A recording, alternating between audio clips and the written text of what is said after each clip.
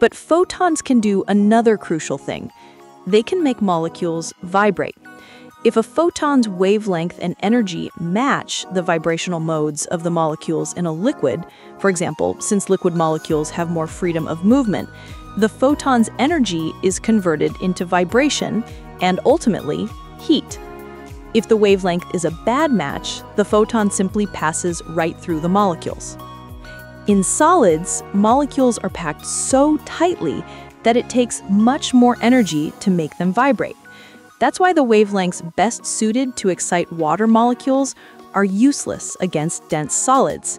A familiar example: in a microwave, the water in your food gets hot, but a dry ceramic cup or a rock barely warms up at all. Why? Because the microwave waves are vibrationally compatible with water molecules, but not with dense solids. Enjoyed it? Tap the link down below to watch the full video on the Icarus channel.